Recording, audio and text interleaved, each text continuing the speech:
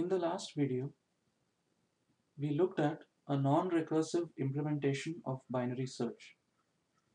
In this video, we are going to look at a recursive implementation of binary search.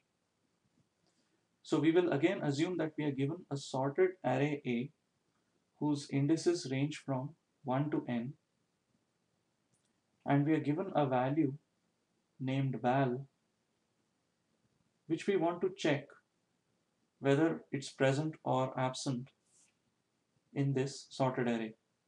If we happen to find this value in this array, then we would like to return the index or the position in the array A where the value is present.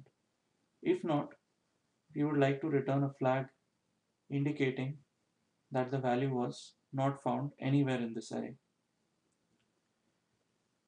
So this is the function that we are going to use, binary search, which takes in 4 parameters. It takes in the array A within which you are searching, and it takes in 2 indices, lower and upper, which indicate the left endpoint of the subarray and the right endpoint of the subarray within A, within which you are searching for the value. So at any stage of the algorithm, we won't necessarily be searching all over the array A. Our search will be constrained to a particular region within this array A. It will be constrained to a subarray within the array A. And lower and upper mark off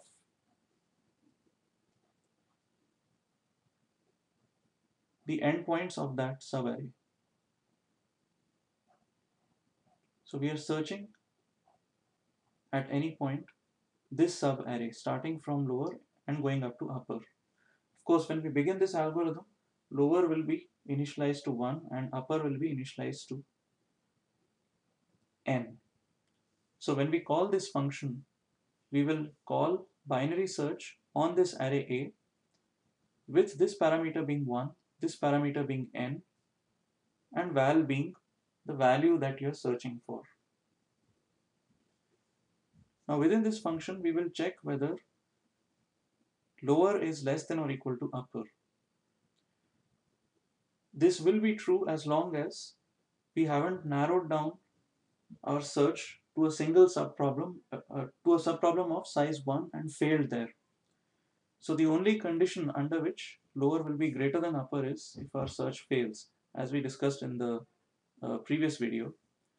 And if this condition happens to be false, that is, if the lower index ends up being larger than the upper index, then we will return that we did not find the value in the array.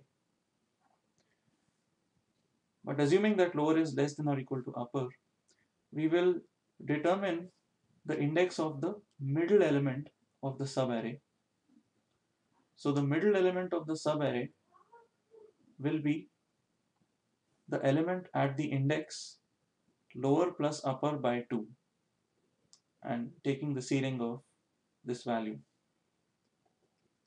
And we are going to compare the value that we are searching for with the value of the middle element. So we'll compare val with A of middle. If the two happen to be same, if the two happen to be identical, then we have found the value that we were searching for at this index. So we'll return middle as the index at which we found the value. Else, that is, if the two values are not the same, then there are two possibilities. Either the value we are searching for is less than the middle element, or it's greater than the middle element. If it's less than the middle element, then we can constrain our search to the left half of the subarray. And if it's greater than the middle element, we can constrain our search to the right half of the subarray. So if we have to constrain our search to the left half, we can make a recursive call to the same function, binary search, where we are searching within the same array A, but our endpoints of the subarray have now changed.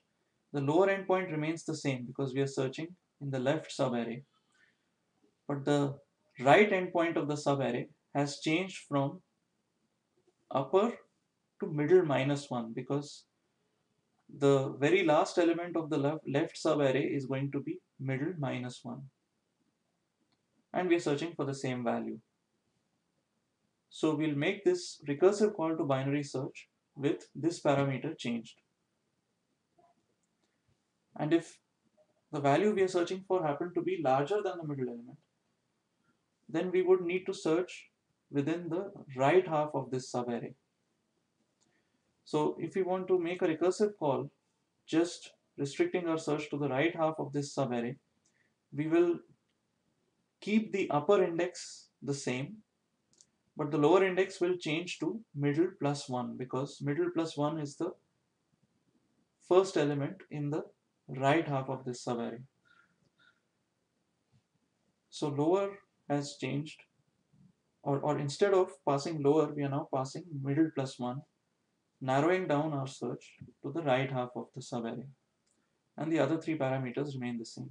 We are searching within the same array, we are searching for the same value, and the upper index remains the same. So as we call this function binary search with the parameters a, 1, n, and val initially, the function will make recursive calls to itself on narrower and narrower regions within this array A, until it either finds the element that we are searching for, or lower will end up being greater than upper, in which case it will just return not found. So whatever this recursive call into the left half or the right half of the subarray returns, we are going to return that as the result of this larger function.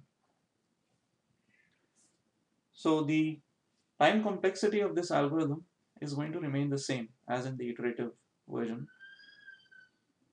The amount of time it takes to run binary search on an array of size n is basically equal to the amount of time it takes for us to compute this middle index and compare the value that we're searching for, with the middle element. So that's just going to take a constant amount of time, plus the amount of time it takes us to make a recursive call. So we're looking at the worst case time here. In the worst case, we'll need to make a recursive call on a subarray of half the size approximately. So we'll have t of n is c plus t of n by 2, which is the running time of binary search on an array of half the original size. And we have seen in the previous video that for this recurrence, the solution we get is t of n is theta of log n. So the asymptotic complexity remains the same for the recursive version of binary search.